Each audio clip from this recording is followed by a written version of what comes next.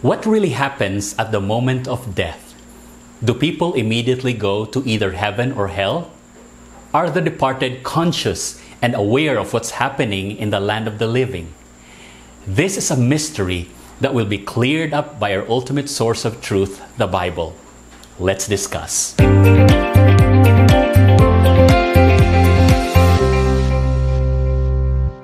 Have you ever attended a funeral where the priest or the minister said, "Our departed brother or sister is now in the presence of God. He or she is now in a much better place, looking down from heaven, smiling on us from above." Those statements are attempts to make the bereaved feel good, but are they the truth? Death is one of the biggest mysteries of life. Sadly, there is so much confusion, ignorance, and even outright deception over what happens after death. Most people, including many pastors and professing Christians, believe that we go immediately to either heaven or hell when we die. But what does the Bible say? Here are 5 biblical truths we need to learn and understand about death. Number 1, we human beings are mortal. We die. We are not immortal, nor do we have immortal souls. The Greek philosopher Plato, who lived from 428 to 348 BC, popularized the teaching that the body and the immortal soul separate at death. So this false idea did not come from Scripture. The Bible teaches that we humans live a physical, chemical existence.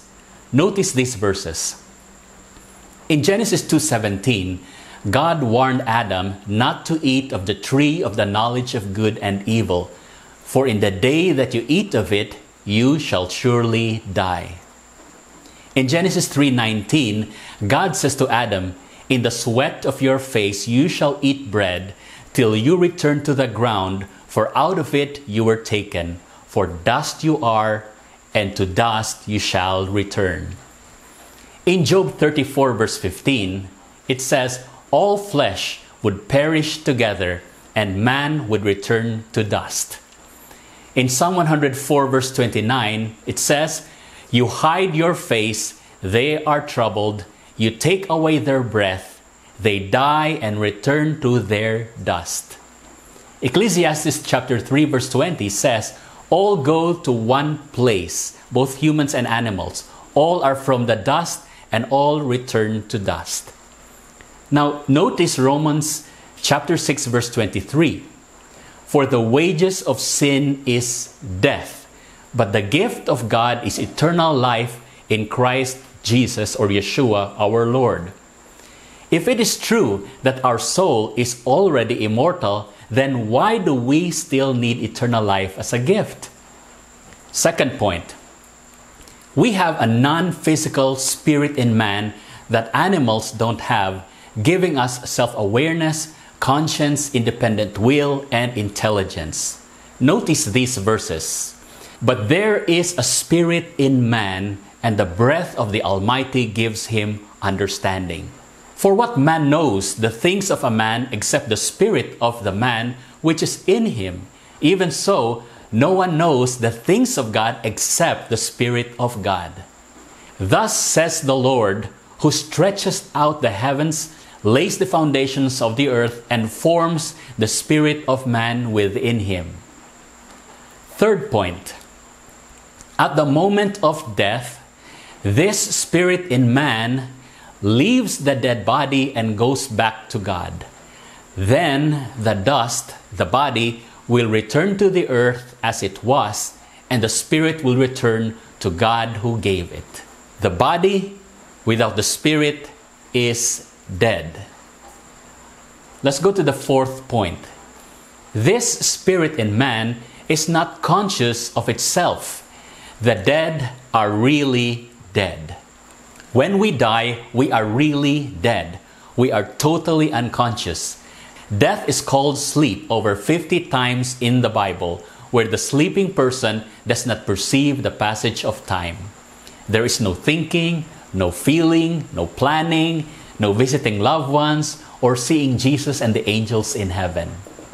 The spirit in man can be likened to the SIM or the subscriber identity module card of a cell phone. It securely stores the mobile subscriber identity and the related information used to identify and authenticate subscribers on computers and mobile phones. It can also store contacts and messages. In like manner, the spirit in man is unique to each individual and stores a record of their life, including memory, life experiences, and the character built by the individual over time.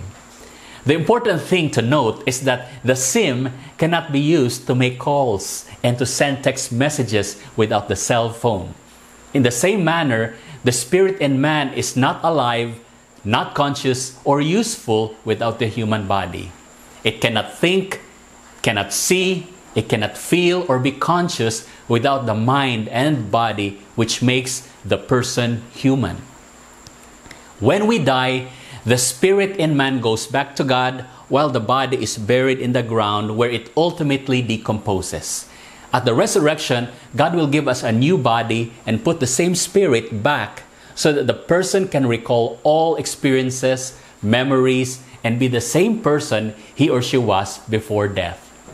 Notice this verse, "For the living know that they will die, but the dead know nothing. They have no more reward, for the memory of them is forgotten.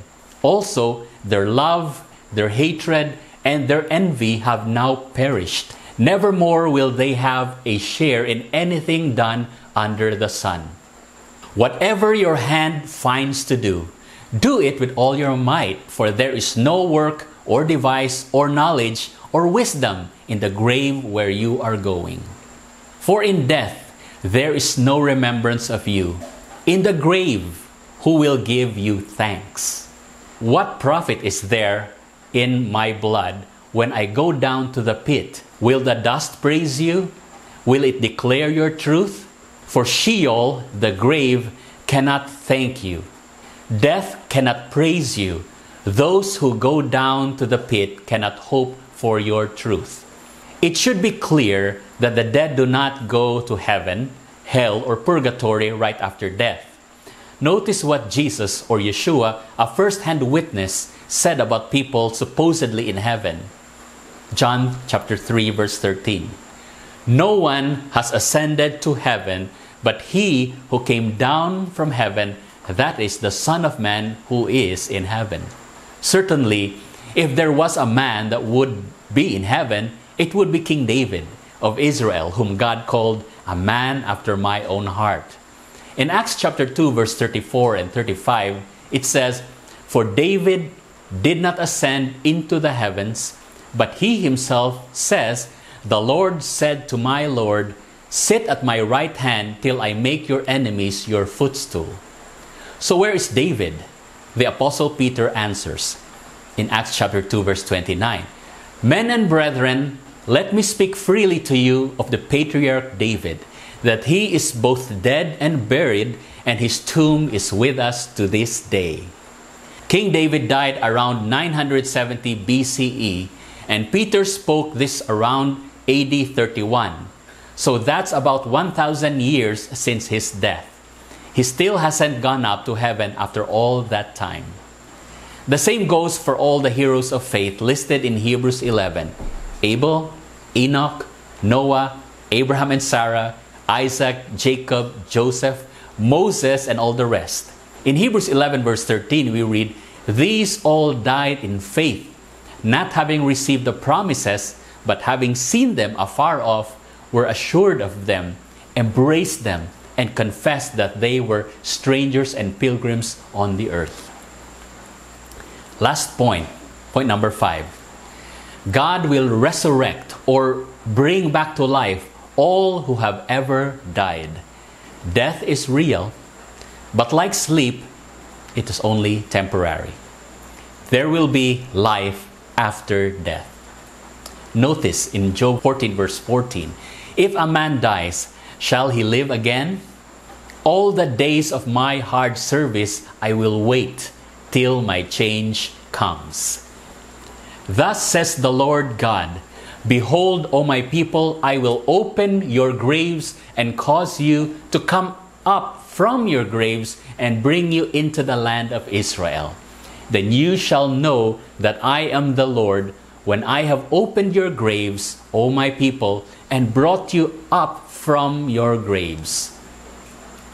And many of those who sleep in the dust of the earth shall awake, some to everlasting life, some to shame and everlasting contempt. Most assuredly, I say to you, the hour is coming, and now is, when the dead will hear the voice of the Son of God, and those who hear will live. Jesus, or Yeshua, said to her, I am the resurrection and the life. He who believes in me, though he may die, he shall live. And I saw thrones, and they sat on them, and judgment was committed to them.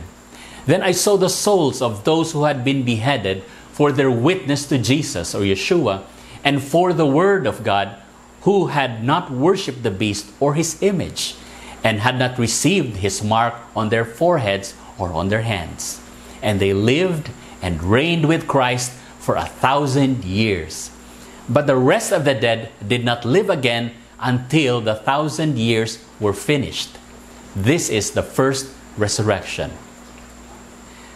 And I saw the dead, small and great, standing before God, and books were opened.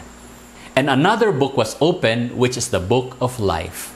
And the dead were judged according to their works, by the things which were written in the books. Do not marvel at this, for the hour is coming in which all who are in the graves will hear his voice and come forth, those who have done good to the resurrection of life, and those who have done evil to the resurrection of judgment. If it is indeed true that we all go immediately to either heaven or hell when we die, then why is there still a need for a resurrection? Think about it. When Jesus, or Yeshua, resurrected Lazarus after he had been dead for 4 days, Christ called him by saying, Lazarus, come forth. He didn't say, Lazarus, come down. If Lazarus were already enjoying heaven for 4 days since his death, that would be one of the most unkind things Christ could do, to demote him and bring him back to his own native town. Here's the bottom line. All human beings are mortal. We do not have an immortal soul that immediately goes to heaven, to hell, or to purgatory. The immortal soul teaching is unbiblical and is of pagan origin. At the moment of death, we do not go to either heaven or hell. Instead, our body goes to the ground, while the spirit in man goes back to God who gave it. When we die, we are really dead, unconscious, until the resurrection.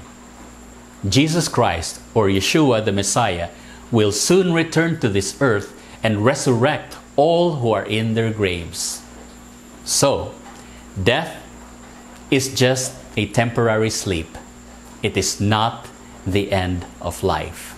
Until next week, this is Daniel Macareg of BiblicalTruths.tv, reminding you to always be growing, to always be giving, and to always be grateful.